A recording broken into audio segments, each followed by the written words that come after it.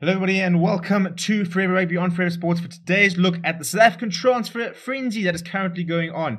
So much movement at the moment between South African unions as all the teams, well particularly the Rainbow Cup teams, look to shape their squads ahead of the Rainbow Cup in April. So we're seeing a lot of rumours, a lot of potential departures, a couple of player movements across the unions, and we've seen some high profile players not only being linked to unions but having already been confirmed.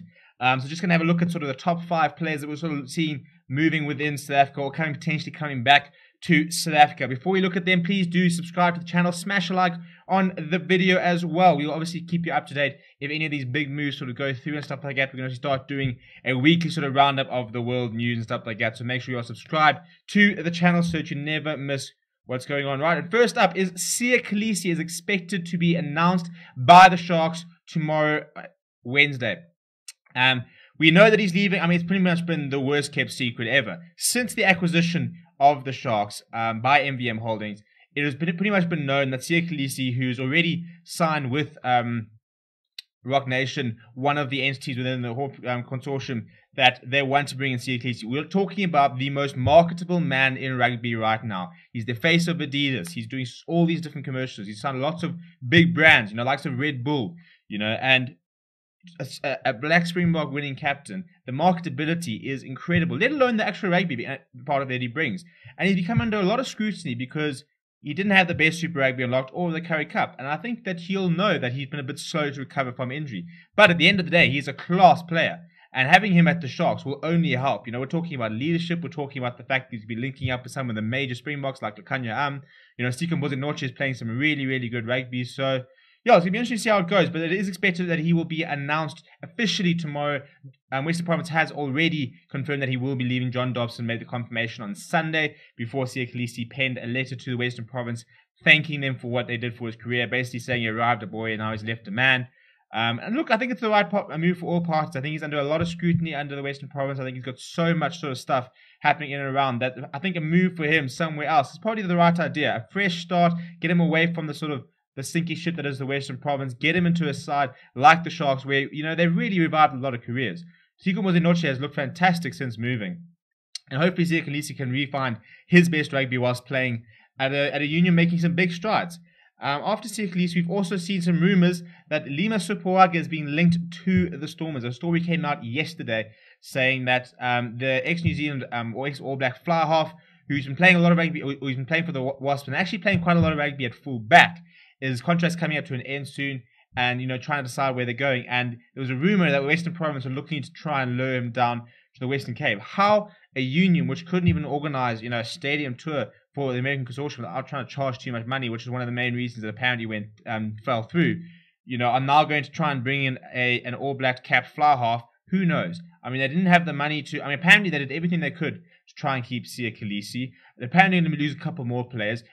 Administratively, they're horrendous, and now they're being linked to Lima SOPOAGA. Look, it's very unlikely. In fact, it's actually been reported that he's already committed to a 2-year deal to Lyon in France, which does sound a lot more sort of up his alley and a lot more realistic in terms of what we probably will see. But look, I think the good thing for Western Province fans is the fact that they've identified that they need a fly half, and that Damien Willemse is going to have his future at full back. What happens when Warwick Kalunk comes back from injury? Well, we don't know. We're going to have to wait and see what happens there. But it is good to see that they've identified that they need a genuine fly half. John Dobson spoke about how big of an impact Kurt Bosch is and how they've made a mistake with trying to get Damien Willemse to become a fly half. So interesting times for the Western Province, which is not going to be helped by the fact that Jean Augustus, many people touting him as the heir to be for Dwayne Vermeulen, very young, very physical player from the Western Province.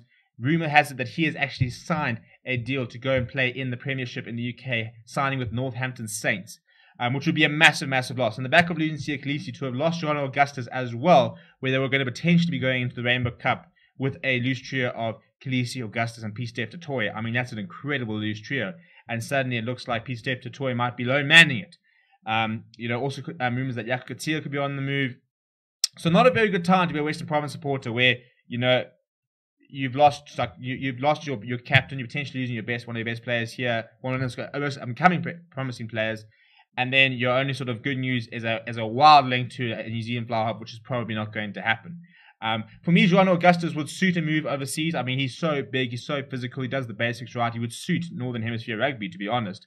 So it'll be interesting to see if that is true. Another interesting story is Marvin Orie, after leaving the Lions, is apparently actually struggling to find a club and now talking to the Cheetahs. John Dobson has also confirmed that he's on the potential Western Province radar. But basically, you know, the deal with the Lions fell through. The Lions wanted to keep him. I don't think he was happy with the terms that they were offering him, and then thus decided to move. And I reckon that he was probably hoping to try and secure an overseas move where he thought he was going to earn a lot of money, and that hasn't quite happened, which is now suddenly why he's talking to the Cheetahs in the Western Province. And I'll personally be very surprised if the Cheetahs can afford to be giving him a better contract than what the Lions were offering. If that's the case, then obviously the Lions thought that he is somebody they can actually afford to lose. And I was a little bit 50-50 when he went, to be honest. I mean, yes, we lost a very experienced player who's played for the Springboks, but he is one of the most frustrating players to watch because he has such good games and then makes such frustrating errors. So it'll be interesting to see where he settles down. And if he ever wants to sort of get himself back on the Bok radar, he needs to be playing week in, week out at a top side. I'm not sure the Chiefs would be the best side to do it, given the uncertainty of where they are actually going to be playing next season. And then Johan Goosen, a rumor that's kind of gone a little bit dry, was supposed to be signing for the Bulls. Talks about a 3-year contract. There hasn't been an update in about a week or two. It was expected that him and Francois Hougaard were going to be announced. Francois Hougaard now suddenly having a rethink, potentially looking at getting British citizenship or English citizenship. So now maybe rethinking the move back to Loftus. But Johan Goosen is, at this stage, expected to arrive at Loftus before the Rainbow Cup. And he will be invaluable in terms of adding a more sort of long-term option at fly half. He covers full back as well, a nice utility back. And Jake White's just building a team of stars. And having something like Johan Goosen back in the country, if we can get him playing to the sort of rugby that made him, that sort of we saw when he burst onto the scene, it would just only boost what is already an incredibly strong Bulls side. So yeah, some very interesting rumours all around in terms of the South African transfers. I think there does need to be a lot of movement. I think we're looking at unions which are hopefully going to have a bit of a cash injection with Rainbow Cup. Sharks are getting a cash injection from a takeover, so I think we will be seeing a lot of movement to Durban. We're still going to see a lot of movement with the Bulls. And the Western Province and the Lions need to catch up if they want to try and compete for the Rainbow Cup, because both of them, whilst they've got some decent squads, could really use a couple of marquee signings before the beginning of the Rainbow Cup. Let me know which players you would like to see move where, any potential players those 4 Rainbow Cup sides should be looking at. Let me know down in the comments below. Smash a like on the video. Do subscribe to the channel. My name is Steven, and I'll chat to you soon.